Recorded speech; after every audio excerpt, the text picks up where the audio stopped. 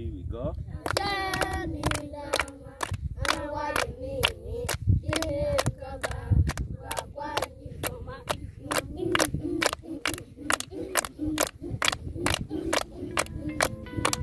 Hello, St. Andrew.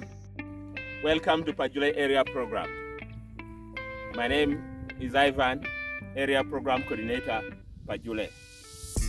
In Pajule Area Program, we have 3,500 registered children, of whom you can see part of them representing the 3,500. We are grateful for your generous support to the community and to the children of Pajule. And we want to pray to God to reward you abundantly. And with that, we say, thank you.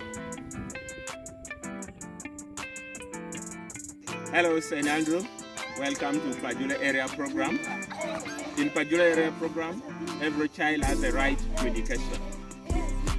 And at school, children are taught numbers, English, social studies, integrated science, and life skills.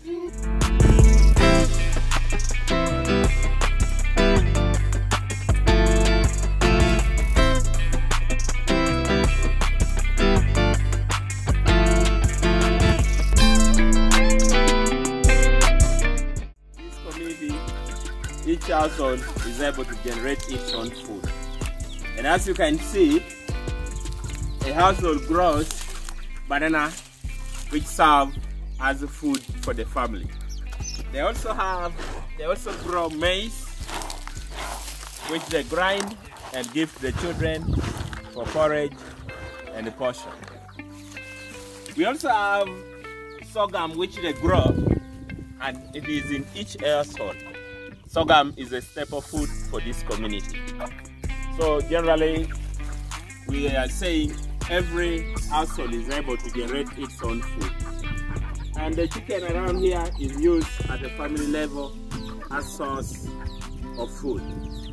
The families also sell them to generate little income for domestic use.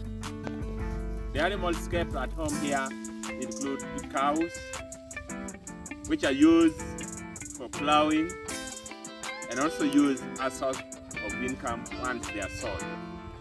The cows, goats, and the pigs are also used for cultural purposes like marriage and for domestic consumption. Like if a family wants to change diet, it is slaughtered and people take at home.